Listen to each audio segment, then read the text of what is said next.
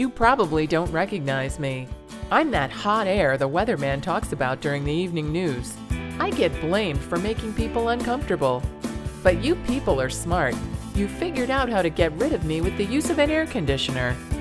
You think your life is hard? You should spend a day in my shoes, or vents. Let me show you what I go through to keep you comfortable. This is where I start most days, outside with the sun, not bothering anyone. Then invariably, someone opens a door or a window and I have to move, and that's where the trouble starts. It seems like I barely get to make myself comfortable in your home, then this guy hunts me down and things get interesting. This is your air conditioner. You probably don't think too much about it, but it's a pretty interesting piece of equipment.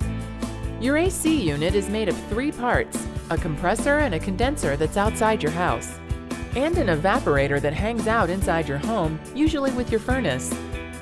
What you can see is the fluid inside the air conditioner, my arch enemy. This fluid is a tricky guy. He keeps changing from a liquid to a gas and back again. It's hard for me to keep up. Before I know it, Mr. Fluid is getting squeezed by the compressor. That makes it so hot it turns into a gas. And before I can catch up, it's made a quick getaway to the condenser. That's the part of the AC surrounded by metal fins.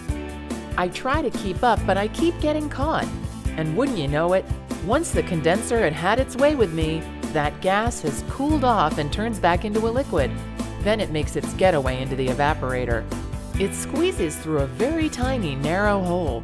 It works so hard to get through that its pressure drops. That's when it grabs me. See, heat like me helps that liquid separate into molecules so it can turn back into a gas.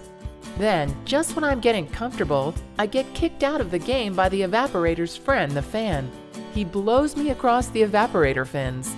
Then I get tossed around from the supply. I start to cool down, so I get kicked out through these floor ducts. I try to fight back, but it's no use. If I start to get warm again, I get sucked out of the room through the return air grill and sent through the system again. Then I just keep getting circulated around and around. At least everybody else is comfortable. Oh, and I guess I ought to mention the brains behind this operation. These guys at AccuTemp. They take care of the system so I don't stand a fighting chance.